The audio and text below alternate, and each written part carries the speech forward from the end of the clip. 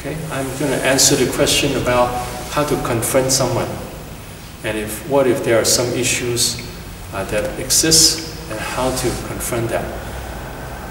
It is a very difficult thing to do, but it's something we have to do. It's the biblical concept is taken from Matthew chapter 18, when Jesus said that if someone has sinned against you, that you approach that person. If that person doesn't repent, doesn't handle it, then you take a few more people. If the person still doesn't listen, then the whole church can confront the person.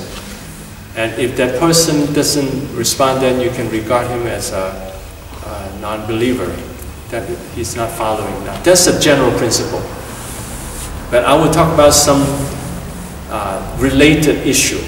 The first is the issue, what is more important?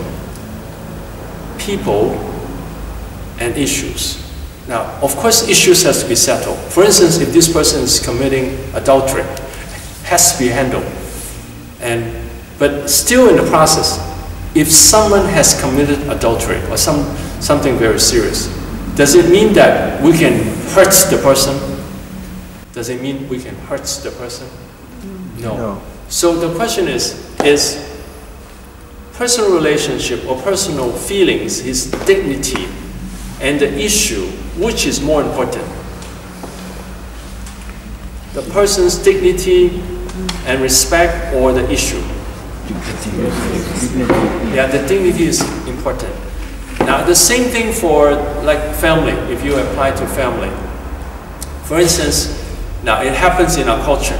I don't know in your culture whether this happens or not. Sometimes when children break something, and then some family, some parents could be so angry they beat up the person very seriously, and giving the impression that that thing that he breaks is more precious than he is. Now, if we want to help the child not to break anything more, what can we do?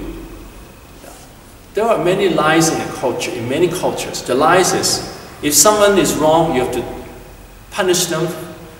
You have to make them feel unhappy. And some people even, they put their anger on the person when they punish. But that doesn't achieve the purpose. And in the Bible, there is a saying that do not, because I memorized it from the Chinese Bible, the point is, do not irritate your son or provoke him to anger. Yeah, that's the wording, provoke him to anger.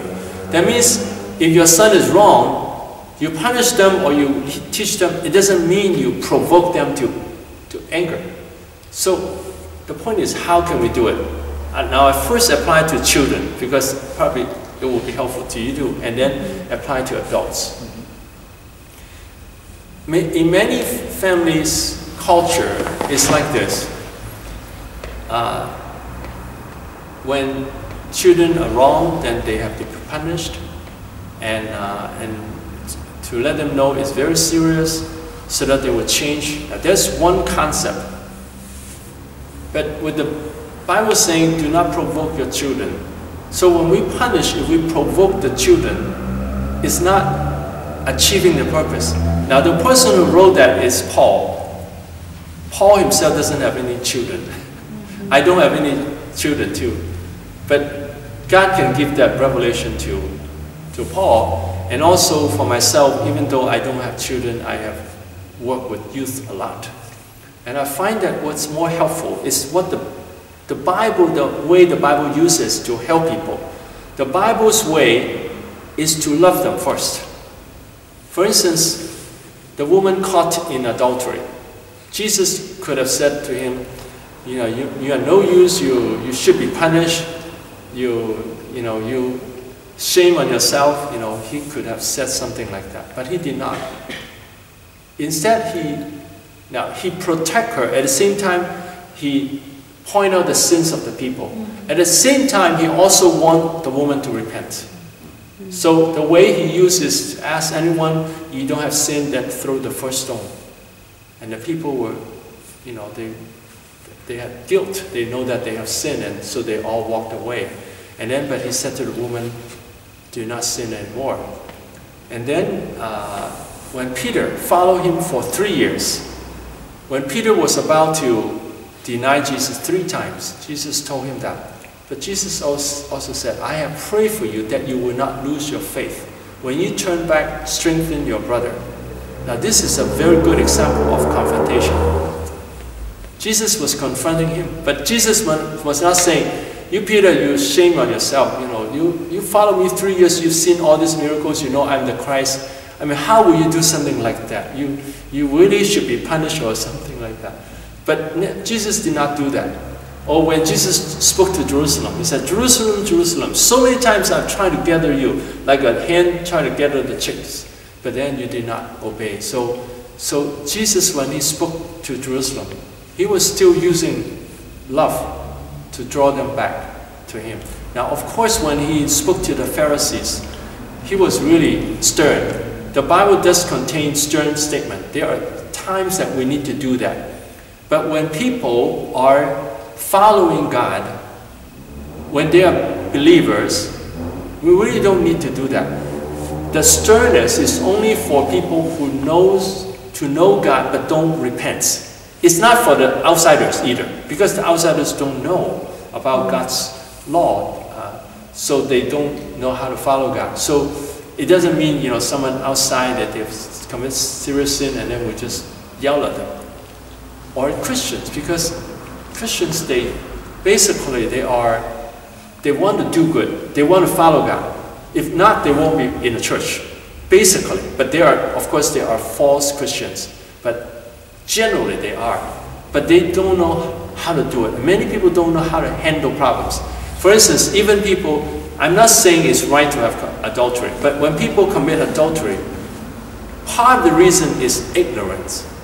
Because they don't know the seriousness of having lust. They don't know how serious it is.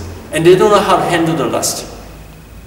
In a way, I'm not saying it's right for them to have adultery. I'm saying we can have compassion on them and then we can help them.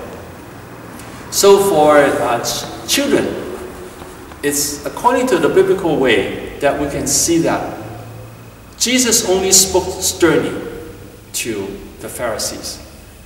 Now in the Old Testament, the prophets spoke sternly too many times. But after some chapters of sternness, warnings, and then he would talk about the grace of God. That you notice that. So it's always the grace of God to draw people to him. So for me, I think that for teaching children, helping children, it's more the grace, the words of grace. Today I talk about the words of grace. Yesterday, right? Today I talk about that to the grace and words of the law. The words of grace will be like, oh, you're important. I love you. I care about you. You are important in the sight of God. You can become a great person. So those are words of grace. But we need the words of the law too. That there are different ways, classification. The first is exploring. Now you can write down if you don't have it. Exploring. That means trying to explore to find ways to resolve a problem. Exploring. The second is guiding. Someone knows it, and he wants to help the other person. Instead of teaching, he can guide. He can guide. And then request. Request someone to do it. Please take this garbage can for me. And then command. And then accuse. And then condemnation. Now, all this we need to do sometimes. When a person doesn't repent repeatedly, I have to condemn. I have to accuse. But I can accuse in a gentle way. Being gentle doesn't mean it's not as strong. Some people think being loud is strong. Being loud is more powerful. It's not necessarily true. You can talk to a person very gently and yet you can say, do you realize what you have done? How it damaged your family and damaged someone else's family? Do you realize the consequence? What you've done and what do you think God think about that. That can be very serious. This is very heavy wording. But I don't use any wording that make them feel being debased, being looked down upon. But what I said is very seriously. It's, I don't easily use that kind of wording. That's so accusation and condemnation. So, as I said, all these ways of communication of the law can be gentle or can be harsh. The problem is, for most people, they think that the only way is being harsh. When someone is wrong, they will hold back. If someone has committed some sins, they hold back. And they don't want to say it. Until finally they can hold it, and then they have anger. Why did you do that? Didn't you know it's so serious? It happens in couples relationship a lot. They think that holding back is good. But actually it's best to talk about it. As soon as some problem emerges, then start talking about it, but in a gentle way. So the concept that communication can be gentle and can be pinpoint at the problem and can strengthen the person and let them know he is important. So the first thing I would say to children, I would say, wow, you're a good boy, you're a good girl, you're important, God loves you and I care about you and I want to help you to become a great person. Do you want to be a great person like this person, that person? Do you like to be great like that? Do you think you have the potential? Look at your ability. Do you think you have abilities that God has given you? I would talk to the children like that all the time. And to the people I'm with, I always tell them what the strengths are and I appreciate what they do. And this is what God does. He said, you will do greater things than I do. Now, what he meant, not better things. Jesus did not say better things. He said greater things. Because there are evangelists now who can reach more people than Jesus. But not better. But he can say to us, you can do greater things than I. People will say, well, that's too much. How can we say we do greater things than Jesus? Of course, what Jesus does in heaven, no one can outdo him. But what did Jesus did on earth? There are some people who did greater things than what Jesus did. So, Jesus lift up people, tell people how important they are. That's something we should have as a group, that always, the atmosphere. When you see someone that you say, I'm happy to see you, it's so good to see you grow in the Lord, it's so good to see you pray for the people, you care about the people, and I see God working in you, and I think it's very wonderful. To let people know that that they are appreciated, that we truly, honestly, from the heart appreciate them. That lifts up to let them know they are treasured. And that's what God does to us too. That the Bible has so many words on accepting us. That there is nothing that can separate us from the love of God. That is so strong. The love of God sticking to us so strong. Nothing can separate us from the love of God. So that's very strong language. And God rejoices over us with singing. That's also very strong wording.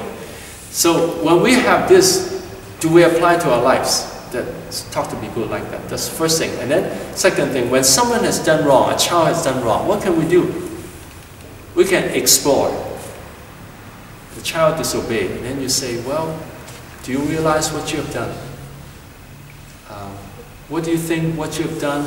How would it make your sister feel?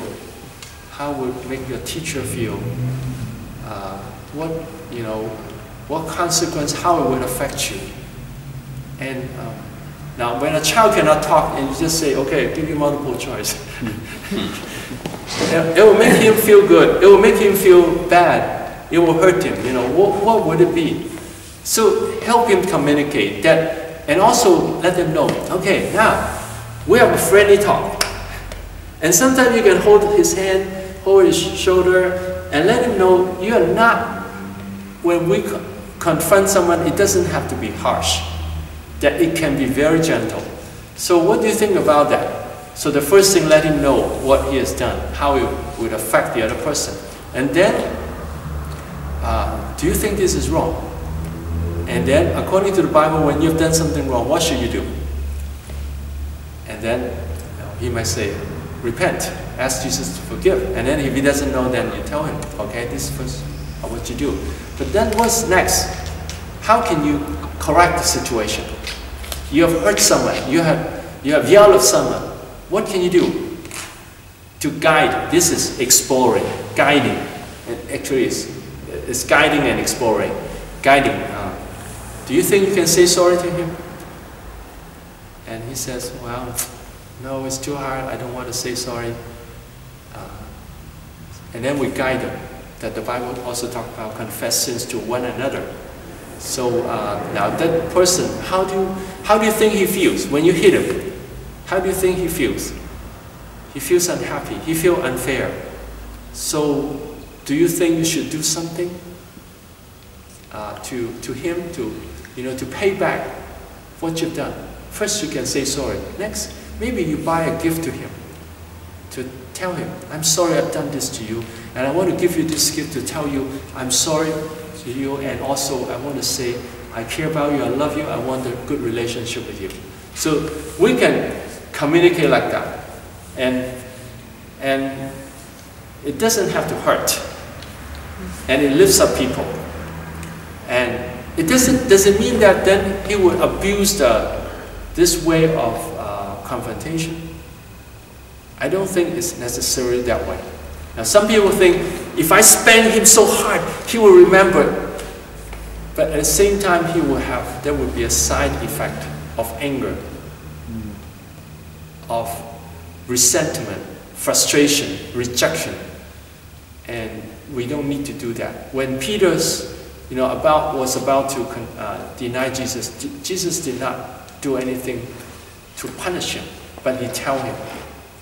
And before Jesus did anything, he prayed for him first. He already knew that he was going to deny Jesus, and he prayed for him first. Okay?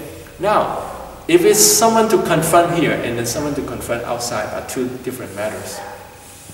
I think for a serving team, we need to have principles of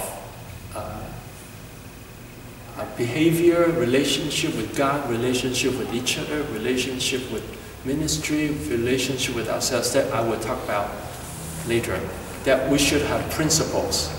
For instance, no gossiping. Anything among the leaders should not be spread to the people. And if we're helping someone, we want to make the person feel good. So we don't want to tell the whole world that this person has committed that sin. We want to make this person, not to feel too bad, and then we want the person to repent. And also, now for me, in my group, I have these rules. If they find anything wrong with me, they can tell me. They have any suggestion, they can tell me. But I will say to them, I don't necessarily take your suggestion. I will consider it. I don't have to take all your suggestions, but you can tell me. And I can tell you too. But when I tell you, I won't hurt you.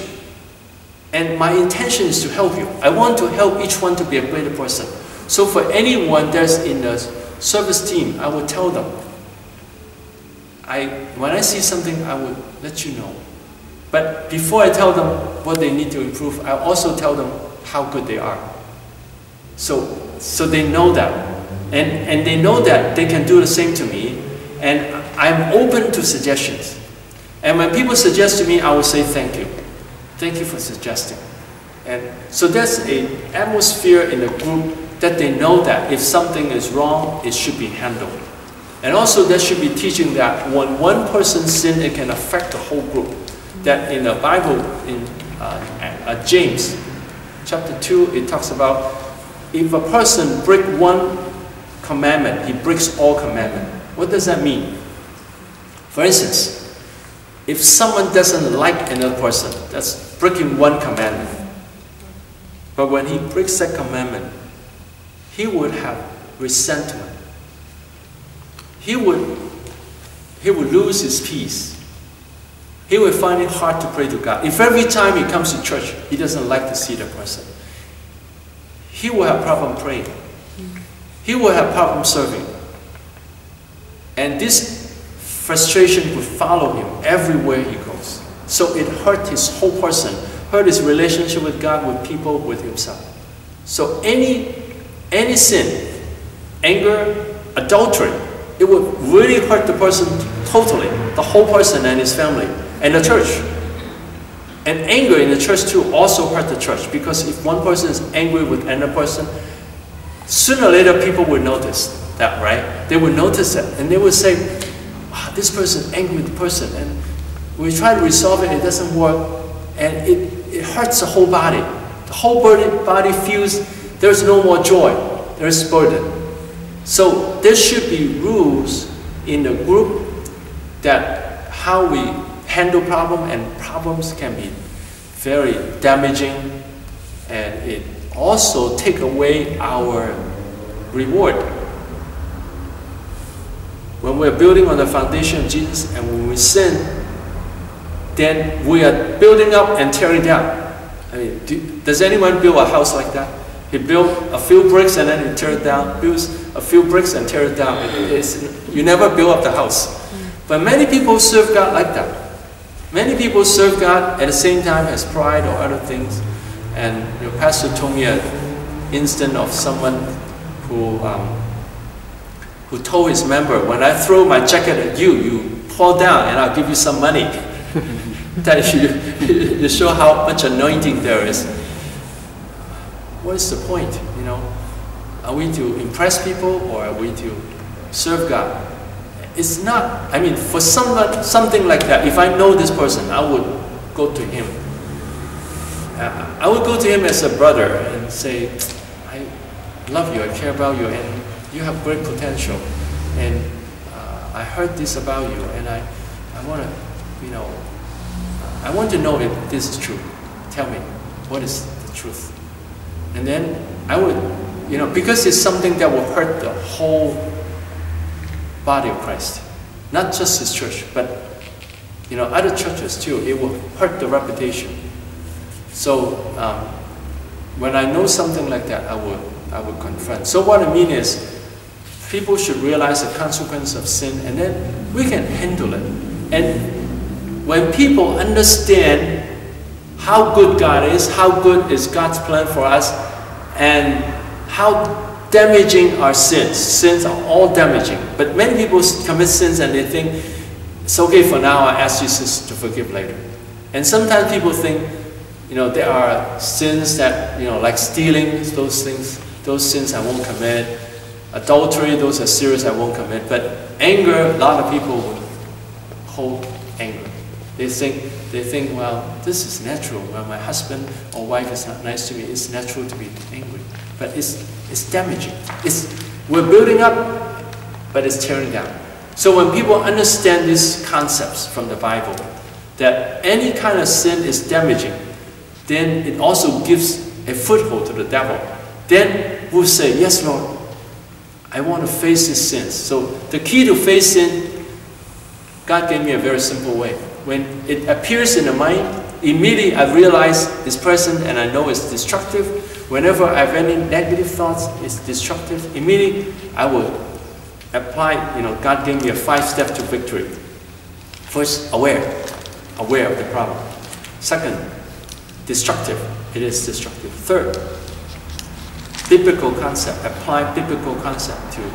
So what does the Bible say I should do? 4, pray. Have strength. 5, choose to obey. So aware, destructive, biblical concept, pray, choose to obey. And then if you simplify, it's 1, 4, 5. 3 steps to victory. Aware, pray, choose. Because if you already know sins are destructive and you know the biblical principles, then you aware, oh, I have some anger, some negative feeling toward my spouse. Immediately we are aware, and then we pray, and then we say yes.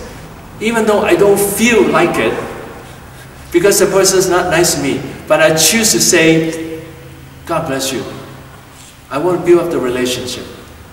And if someone says something unpleasant to us, we can still say, for instance, the person says, go do it. we feel unhappy, but we say, okay, thank you for reminding me, I'll do it.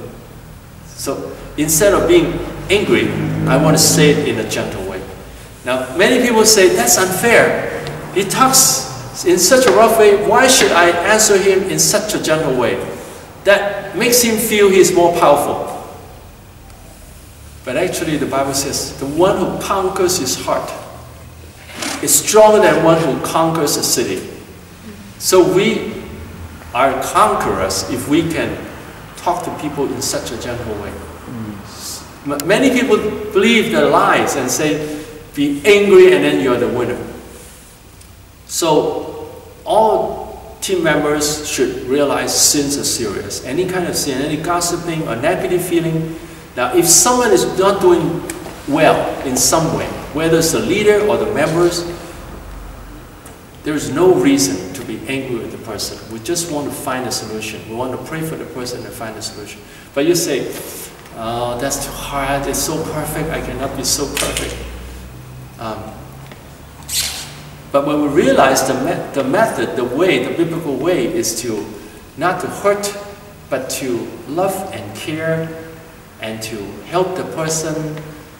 That way, that's the biblical principle. It won't hurt the feelings. And it's possible to restore the person back and keep him in a church. Keep him serving God. So when we have this concept, then it won't hurt the relationship. And then what we do will not give the devil a foothold.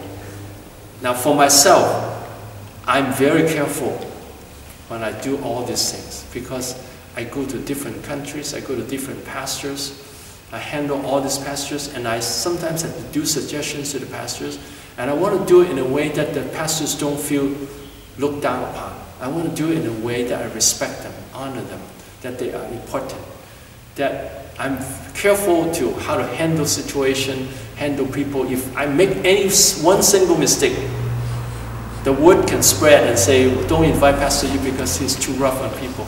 You know, so I have to be very careful to restore what God has given me. So here too, you're building on your foundation. So when you're helping someone, then you want to be building on it. Even though when you're helping someone to repent, you're still building on the foundation of Jesus Christ. We don't want to hurt people. Okay, so first we want to pray to God for wisdom. Sometimes in some difficult situation, the Bible does say approach a person by yourself first. But you can ask the pastor for advice. How can I handle this well? Because he has many experiences. He has handled many cases. So you can ask him, what is the best way? Because sometimes we might miss some points. He might have some good suggestion. It is good that you two handle it instead of having the pastor handle it in the first step. The reason is, if someone offends you and you know someone has committed some sin, and then you tell the pastor and then the pastor handle it together, the person will say, why didn't you tell me? Why do you have to bring the pastor and make it so serious, so big? So it can hurt the relationship. So the best is that we handle it. But if you don't know how to handle it well, ask the pastor and you pray to God, how can I do it? How can I do it in a gentle way? Now for each case is different. Basically, if you want to handle someone's problem, don't handle it the first instance. You have to think carefully and to find the right time. But you have to face it sooner or later. But when is wisdom? Let me tell you two cases that I handled some people's problem. Those people are not my members. One case, I knew someone in a country on the internet, and this person we have talked for a couple of years, so I trust him. And then he arranged for me to go to that place. And then, so I asked him when I bought the plane ticket, and I asked him, after I get off the plane, when I get out, he said, take the train. So I said, do I stay on the same side of the airport or go to the opposite side to get to the bus to go to the train? And then he was unhappy. why did you ask all these questions? Now, it was he who asked me to come. Well, I know I detect something not right, but I did not get angry. I did not ask him why, because that might not be the right time. I tell him the reason why. Because I'll be dragging the luggage.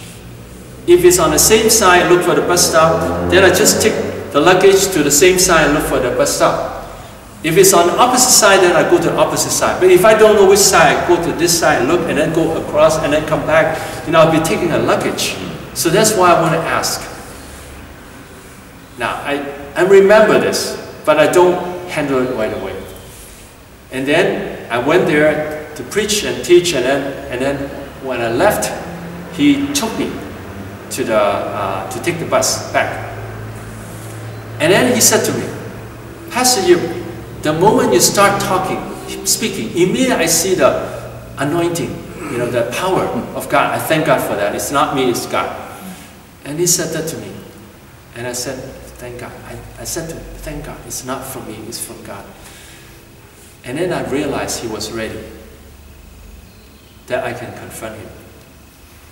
Now, sometimes we cannot wait for that moment for some people, but for this person, that time was ready.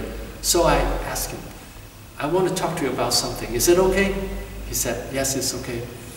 I said, on a day when I talked to you about coming here, and I asked you whether I stay on the same side of the airport or walk across the street, and then you were unhappy, I used a lighter word. I don't use a stronger word, not to offend him.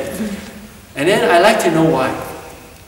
He said, when people ask me many questions, I get angry. Then I asked him, well, does it affect you? Does that problem affect you? So he talked to me. And then he said, since my childhood, I've been like that. Whenever people ask me a lot of things or say a lot of things to me, I get frustrated. So I asked him, does that affect you? You want to serve God, does it affect you? And he realized that. And then I guide him to how to handle that in the future when that happens. So I found the right moment to confront him. If I just confront him when I talk to him on the phone, he might say, I'm not going to talk to you, don't come. and he might not be ready or unhappy. So I have to have the attitude that, yes, guiding someone to change can be done in a gentle way and in the right time when the person is ready. Unless if the person is now chasing women and then having sex with them, that's something I have to stop right away. If it's not something like that, it has been happening for a while, it's not going to break down the world, I'll wait for the right moment. So it depends. So sometimes you seek advice and see what is the right time to do it. And then we have to also think. Now the best is if you and your spouse have the wisdom and the ability to hold secrets. Now it's actually, as husband and wife together, we should be able to hold secrets that we can talk to each other about how to handle situations. That if your spouse is mature, if he or she is not, then don't do it. My wife is very mature. That when situation like that, I would talk to her. I will ask her advice. Sometimes I have to confront people on WhatsApp. I will send it to her first. And then she'll read it. And then she'll tell me, what you say here, is not necessary. You don't have to say it like that. You can say it in a different way. And she really gives me good suggestion. He would not say, well, how can you say something like that? She did not say it like that. But she say, well, there can be another way to say it. Or is it necessary to say that? So if you have someone to give you advice, because confrontation is difficult. The point is, you believe that first you raise up the people's, feeling about himself, that he's important, and you have general guidance, principle in the group that these are the ways that we follow. And then you pray for the person to pray for the right way to handle it, the right time to handle it, and then you also look at the person's response. When you talk to the person, first you really want to have a good atmosphere. that you don't, if you start talking and the person, he's not going to change. He's going to oppose you all the way. And we don't want that relationship either. And so, what is the wisdom? The wisdom to say it like, from his perspective, is the best wisdom. You are a very special person. You have many spiritual gifts. You can do great things for God. And what I'm saying is something that will help you more. Do you want me to talk about it? And then you can say, well, I've noticed this, that you said that on the other occasion, you have certain behavior on that occasion. Do you think that would hinder your ministry? Do you think it would affect you? And let him talk. And in the process, listening is very important. Instead of saying he must be wrong, sometimes he might be misunderstood. Sometimes he might have his own reason or his lies. Sometimes people have lies they didn't realize. For instance, the lie that you have to be angry to overcome someone, to win someone. So he might have lies like that, or he might be affected by some people, whatever it is, or maybe affected by his wife, and then so he behaved like that. So we listen and empathize. We don't empathize with the sin. We empathize with his ability to overcome his sin. And we say, and it's difficult in a situation. I know you want to overcome that sin. And what do you think is a good way to overcome that? Now you notice this kind of way of talking, exploring, guiding someone is very, very gentle and make people think. And it doesn't, it doesn't hurt the relationship first. But still there are some people who won't listen to this kind of advice. Any advice they won't take. Then sometimes some people, they have to be out of the ministry group. Sometimes. I'm sad to say that I have handled a person like that. I have sent so many messages always saying you're important, you can do great things, and I see many of spiritual gifts, but this certain thing need to be handled, but she just denied, and so I could not change her. And I talked with my wife, and both of us talked with her together, and we still could not resolve the situation. And finally, she herself left. But when someone like that, it's very difficult. It's difficult to handle. Okay, so we learn confrontation first by confronting your child. If you can confront your child in a gentle way, or confront your husband and wife without hurting the relationship, then because it's higher skill to confront someone who don't have that close relationship with you. But at the same time, confronting husband and wife can be very difficult because the relationship has been like that for a long time.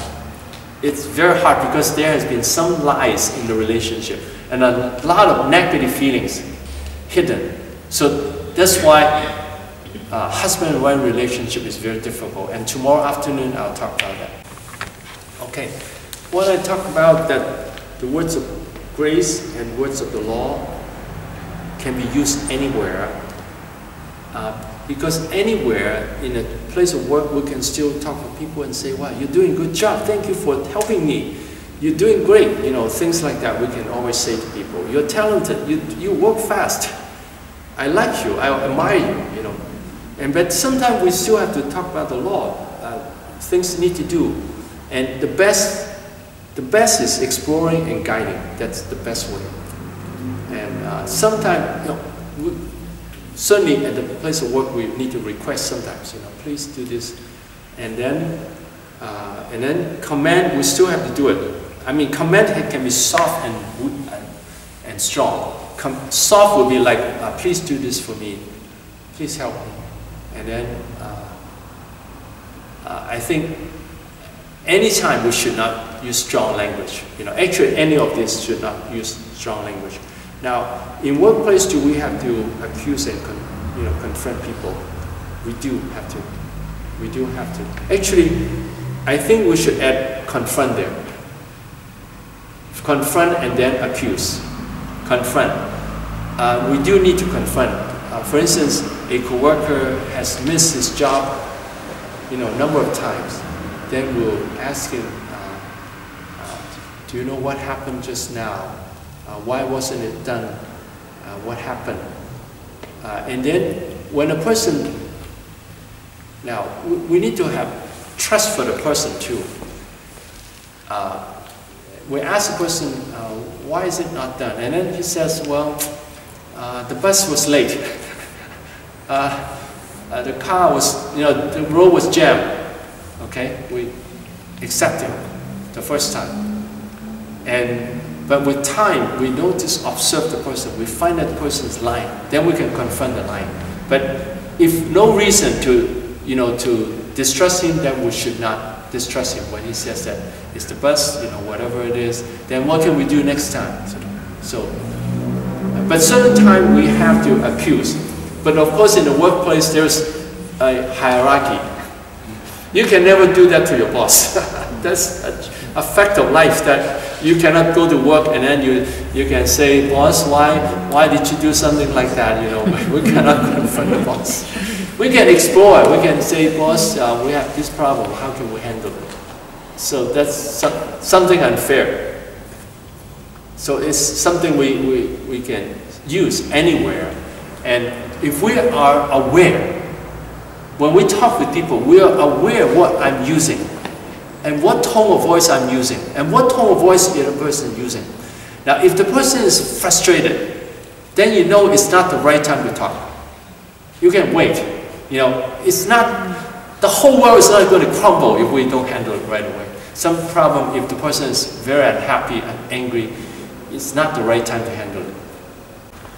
Now, I want to talk about also confrontation of members. Now, some people say, some leaders may say, never confront members. If you confront members, they will lose. You lose them. That is a false saying. But at the same time, I want to say this. We discern whether something needs to be confronted. You can basically go to every single person, you can find some faults. If in a church you go to every single person and find a fault and confront them, I'm telling you, you won't have many members left. We don't have the responsibility to confront every single person on every single problem he has. That's not our responsibility.